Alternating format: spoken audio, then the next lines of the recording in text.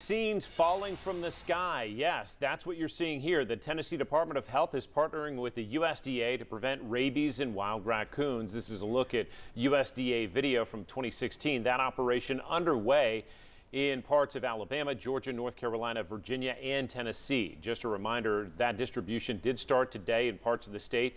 That includes Cocke County, Greene County, Hawkins County. They'll all see drops through Monday, and then Monday to next Saturday, we'll see those drops in McMinn and Monroe counties again. If those packets land in your neighborhood, they are safe for animals and people.